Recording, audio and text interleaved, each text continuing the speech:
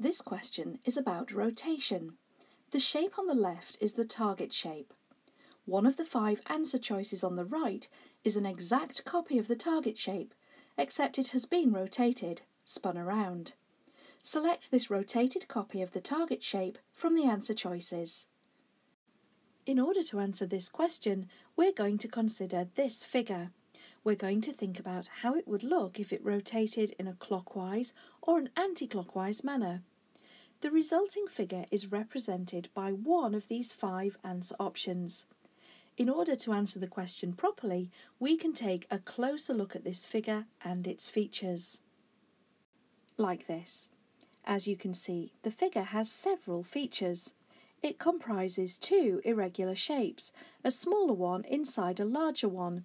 But we can still note features such as pairs of parallel lines, narrower sections and wider sections. You can see the relationship between this narrow section and this wider section, for example.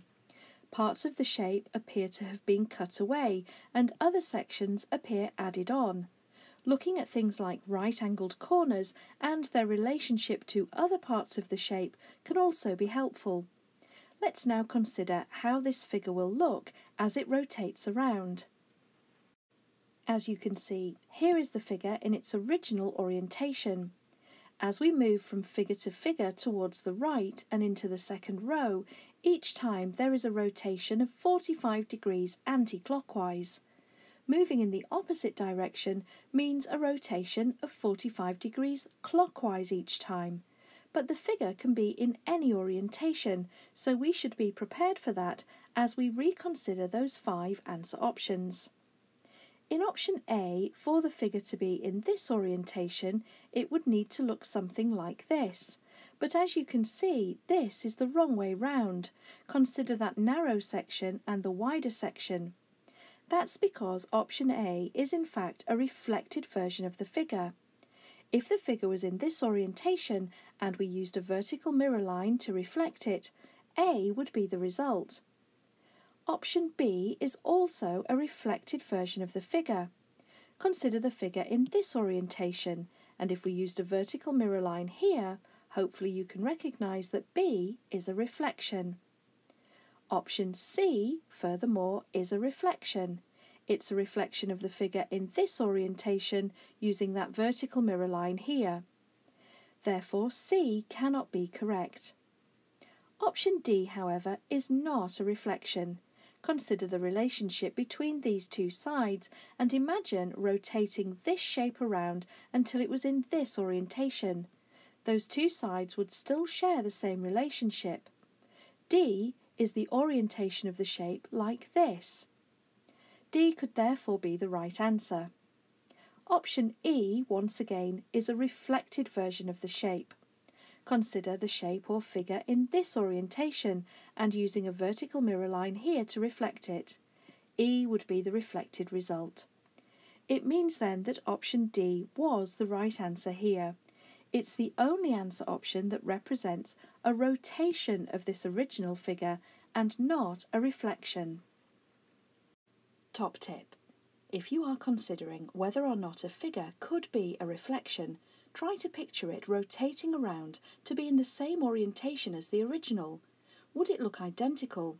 If not, it is possible that it could be a reflected version of the figure rather than a rotated one. Now you can try a second similar question. Remember, this question is about rotation. The shape on the left is the target shape. One of the 5 answer choices on the right is an exact copy of the target shape, except it has been rotated, spun around. Select this rotated copy of the target shape from the answer choices. In order to answer this second similar question, you're going to consider this figure and think about how it will look when it rotates in either a clockwise or an anti-clockwise manner. The resulting rotated figure will be represented by one of these 5 answer options. When you're ready, pause the video and try to work out the right answer here. Try to do that within 30 seconds, and when you've finished working, resume the video and we'll check the answer together. In order to answer this question, let's take a closer look at this figure and its features. Like this. As you can see, this figure comprises a main shape with sections cut away, like this semicircular section, this triangular section, this quarter circle section, and this irregular shape. Inside the shape there are two circles and a semicircle. The two circles are arranged in this alignment or orientation, which is the same as this side of the shape. This side and this side are parallel to one another. Noting the features like this and their relationship to one another is very important because of course those features will still be present in the figure even when it rotates. Let's now consider how this figure looks when it rotates around. So here is the figure in its original orientation. Here it is after a 45-degree rotation anti-clockwise, and a further rotation of 45 degrees anti-clockwise, and so on. Moving each time in this direction means a further rotation for that figure of 45 degrees anti-clockwise. And of course moving in the opposite direction means the opposite, a rotation each time of 45 degrees clockwise instead. Let's now think about those 5 answer options. In option A, for the figure to be in this orientation with the curve towards the right, the shape or figure would need to look like this. As you can see, everything in A is the wrong way round. The orientation of the shapes within the figure are all incorrect.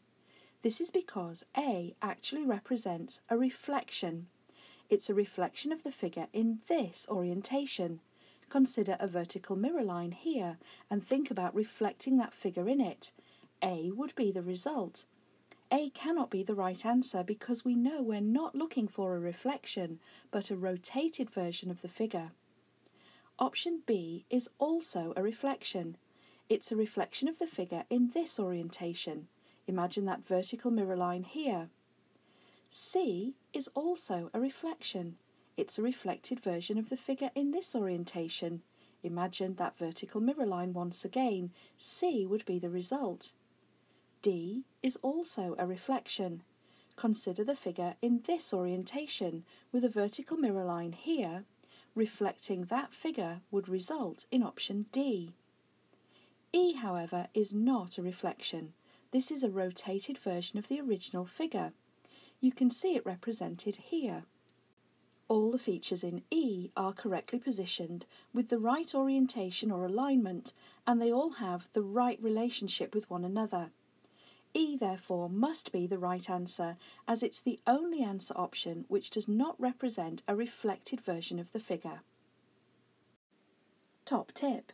If you are considering one particular answer option, can you imagine it rotating around to be in the same orientation as the original shape? Would all the features you noticed be in the same arrangement?